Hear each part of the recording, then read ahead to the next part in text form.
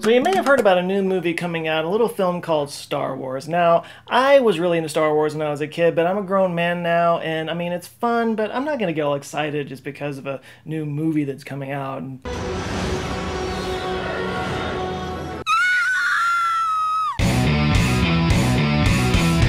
David K asks, can you do a video about the Alcubierre Drive? No. I mean, yeah, Mexican physicist Miguel Alcubierre came up with this idea for a warp drive that would allow us to go faster than light, but I mean, come on. Could it do the Kessel Run in 12 parsecs? And yes, George Lucas famously misused the term parsecs because it's actually a measure of distance and not a measure of time. It would be like bragging that you ran the 100-yard dash in 100 yards.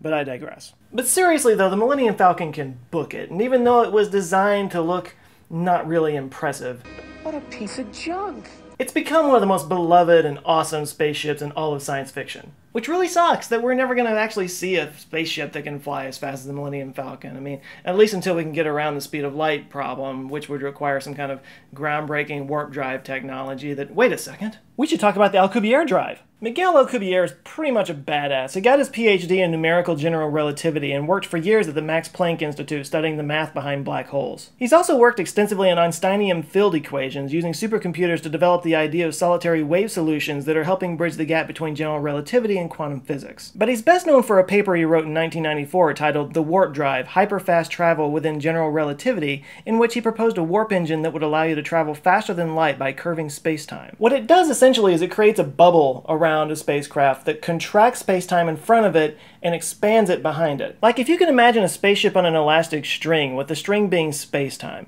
you could contract the string in front and expand the string in back to make the spaceship move forward. The ship is still in the same place on the string, but the string itself has shifted. And that's how it would work with the Alcubierre Drive. The ship would remain stationary inside the spacetime inside the bubble, but on the edges of the bubble, the spacetime would be curved. Easy peasy, right?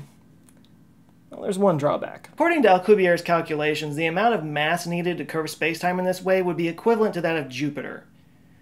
It's a pretty big ship. But the good news is that in recent years, a guy named Harold White working at the NASA EagleWorks lab has refined the equation to make it so that the ship could work on only 65 exajoules of energy, or the same amount of energy the US consumes in an entire year.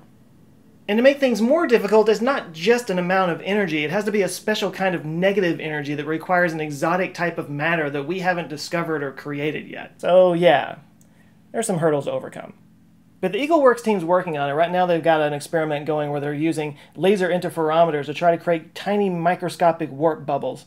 It would be a sort of a proof of concept. And a proof of concept is important. In fact, the very first nuclear reactor only produced enough energy to barely run a light bulb. But now they power entire cities and propel submarines through the water. If White and crew can create a tiny little microscopic warp bubble in a lab, then we might be onto something. White's colleague, Mark Rademacher, created a CGI prototype ship that they're calling the IXS Enterprise to get people inspired and pumped up about the possible future technology, which might be closer than you think. NASA has a goal of attaining interstellar travel by 2100. So how fast could we actually go with the Alcubierre Drive? The EagleWorks team is estimating that the Alcubierre Drive could power a spacecraft up to 10 times the speed of light. The speed of light being about 300 billion meters per second, that would mean the Alcubierre Drive would travel about 3 billion meters per second. Basically, the distance between the Sun and Neptune. In 1 second. Pretty damn fast. But is it as fast as the Millennium Falcon? The website Tor.com did an article where they tried to calculate the speed of the Millennium Falcon by using maps of the Star Wars universe and the time it takes in the movie for them to get from the planet Tatooine to Alderaan. Or where Alderaan was supposed to be. It's excruciatingly detailed, and I'll link it in the site down below. Definitely go check it out if you want to get all the nuts and bolts of it. If your nerd erection lasts longer than 4 hours, please consult a doctor. But they calculated that the Millennium Falcon would have to be traveling at a mind-blowing 25,000 light years per day, or 1,042 light years per hour. So to make that comparison, a light year is roughly 9 trillion kilometers, or 9 quadrillion meters times 1,042 per hour, and you get 9.38 quintillion meters per hour.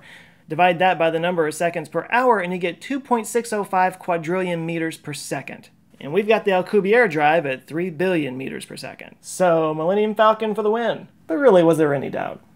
So I grew up with Star Wars when I was a kid, and I played with all the toys, but man, the toys they have with this new movie are just bananas. They actually have a flying Millennium Falcon drone. Seriously, I would have lost my mind if I had one of these when I was a kid, and they're not cheap, but if you're interested in getting one, I'll put a link in the description down below. Now, full disclosure, I am an Amazon partner, so if you do purchase it through the link down below, it wouldn't cost you another cent, but it would kick a little bit back to me, so it would support the channel. For those of you who don't spend your free time swimming in a pool filled with gold coins, another way you can support this channel would be to share this video on your social networks.